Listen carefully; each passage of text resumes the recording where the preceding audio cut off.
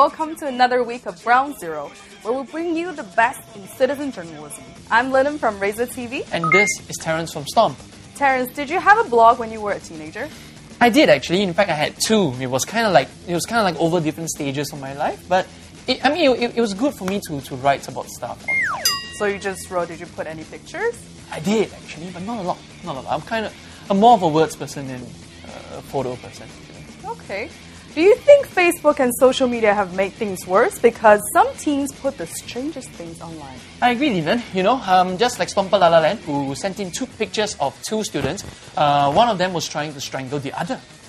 La La Land said this was during mother tongue class. The teacher saw that happen but didn't stop what they were doing.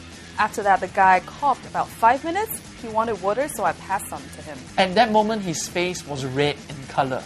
Comments to this post mostly accused of the Stomper of being childish and uncouth. Xu Yunfan commented, "Yeah, in a classroom and taking photos of people, what a saint you are." I'm not sure if it was as serious as the Stomper described it. PP499 said, "Won't die lah, still can hold on to handphone one."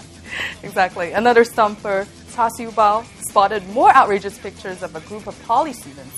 In the two group pictures, everyone was sticking their middle finger out. Actually, that's not the first picture I've noticed people do this. Have you seen people do that in pictures? I have actually, and it's a little stupid. I don't really like it.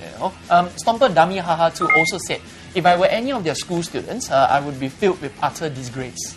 You know, I used to think people do that because they don't really know what it means and they just think it's cool. Yeah. However, I like what Stomper Macaro SG said. It's okay, dude. They just don't like the cameraman.